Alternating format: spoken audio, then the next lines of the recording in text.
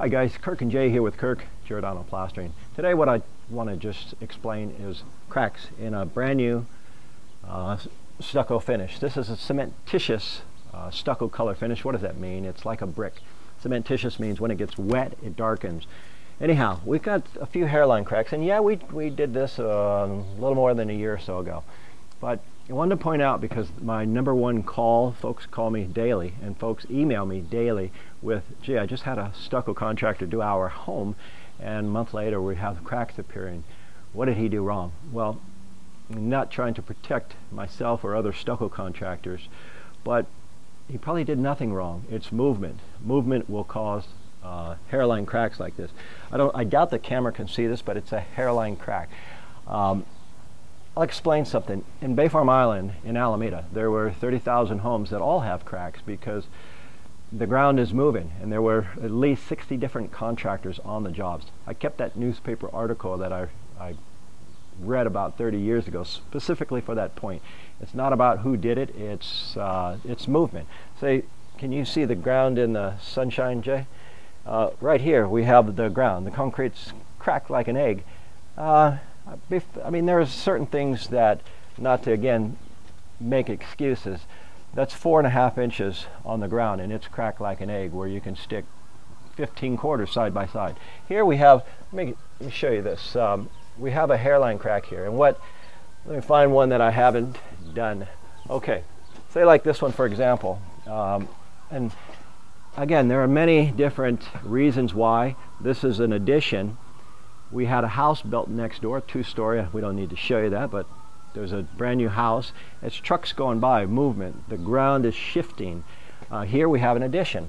And like say the addition here, can we put an expansion joint there? Yes, absolutely. Does it help? Absolutely, it helps a little bit.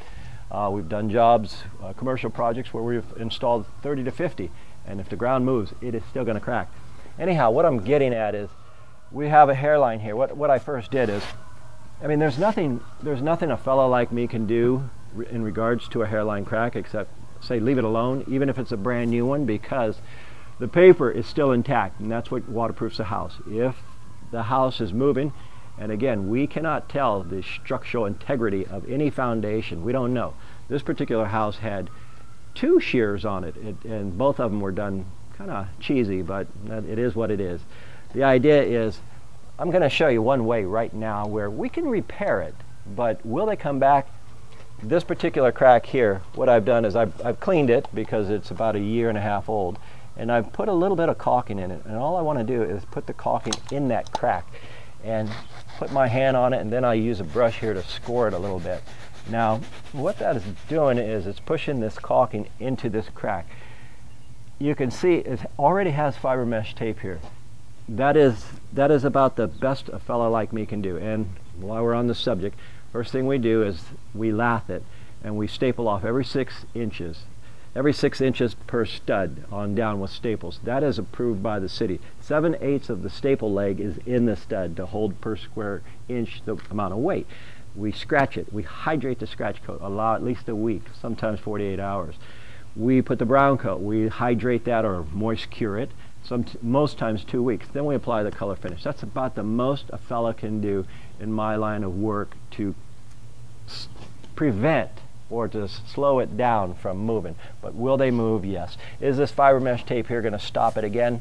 More than likely not. It's not going to stop a 20-ton building from moving. It's just not that purpose. Anyway, we've applied a little bit of caulking here, and we're going to give it a day. We're going to come back. I'm going to hose this wall down, and by the way, this is a special order La Habra Lifestyle color. The more pigment in the color, the tougher it is to match the finish. Then what we're going to do is we're going to come back. We're going to hose this down, just completely drench it. I'm going to apply a little color here and refloat it into this float finish, and that will blend it all in somewhat. It's not going to make it perfect. And I told the folks here, and they said, Kirk, you were real good. You explained to us that we probably will get some hairline cracks. Thought I'd explain to you folks, it's not always, I mean, for all the calls I get daily on my email, that's good and bad about YouTube. It puts our name out there where folks recognize our abilities, but it also gets me 10 emails per day of folks saying, gee whiz, I got a house and it's cracking, and these guys are animals, they're incompetent. It's not always the case, guys, as long as they did everything which I explained earlier. Anyway, when we come back tomorrow, I'm gonna wet this. We're gonna put our color finish over. I'm gonna show you a simple way to repair them. Okay, guys, let's talk about color. That's what really separates the 10-year to the 20-year guys who have time in. You really got to know what you're doing when we get to this stage. All right, we've applied this a couple years ago. What we're going to do now is we're going to match this color as well as the finish. Now, what color is this? Unfortunately, it's a lifestyle color. Now, those just mean double the pigment, triple, quadruple sometimes. Here's the standard. What you do is you take a 100-pound sack, mix it in 2 buckets, put the color in back and forth, get your color consistency right, so when it's mixed, it should match on the money to the wall. And that matches pretty well. There's a technique to this. Now, what I'll generally do is I'll spread this area right here, and I'll float it. I'll spread this area and float it. Or me, seeing that they painted this wall right here, and the only time you can see that paint is when it's wet, because when it's dry, it blends in perfectly. Me and Jay, we're so fast at this that we could actually spread right in here and spread this whole lower wall just as quickly as doing this right here. I want to show you in the front of the house a modeled look. All right, guys, I'm in the front of the house. I want to try to prove a point here as far as color variations. You can call it modeled, you can call it acid wash. I've heard the term 100 different ways. All right, hopefully the camera will show this. There's an area here that's varied in color. It's varied in color. Why is it varied in color? Disregard the little bit of cracking, but why is it varied in color? Well, it's varied in color because of the lifestyle color. Instead of a 2-pound color packet, it's a 5-pound or a 7-pound or a 10-pound bag. With that much color pigment in it, it is tough to get a cementitious finish like a painted surface. Just won't happen. And here's a point that, a good point that La Habra makes. They show 3 houses, and every one of them have varied colors on them, because it's one thing to do a small wall, but when you get to a 2-story wall, it will be varied. And the houses they show here are varied for a reason. That's the drag about using so much pigmentation. All right, guys, back to what I originally was talking about. I'm using but Jay mixed me up with standard colors. You can do this right here.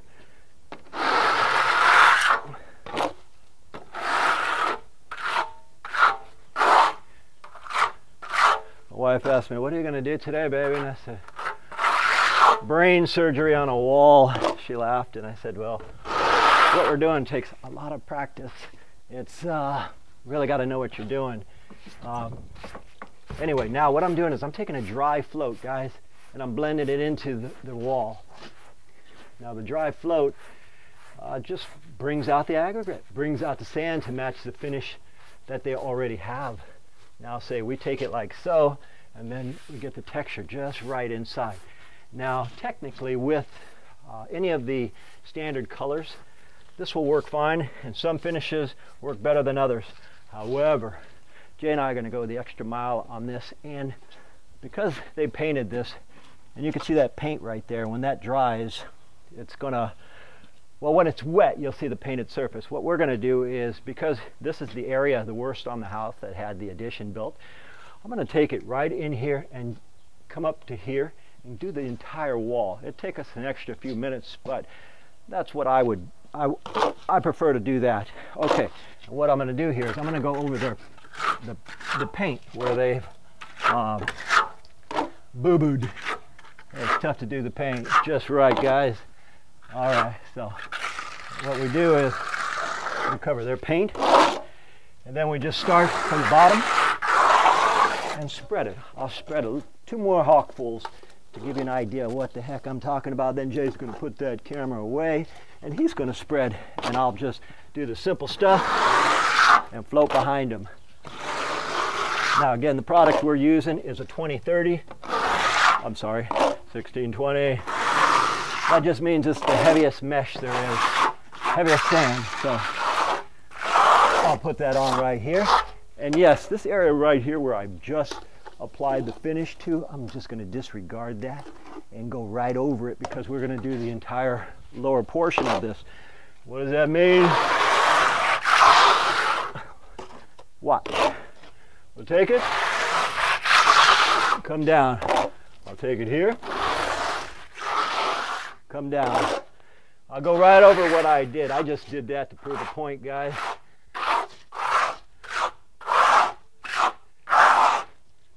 Now, what we'll do is, I'll show you how I float this.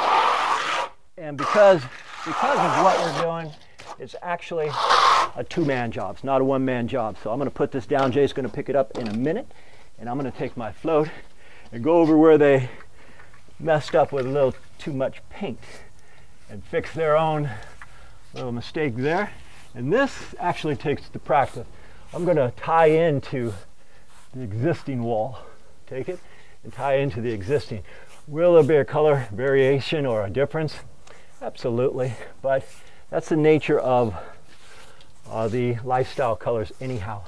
30 years ago, 20 years ago, and even today, I still get folks calling me saying, "Gee, Kirk, can you make my house have the acid wash look?" Or they'll name a whole bunch of things, and I'll say, absolutely.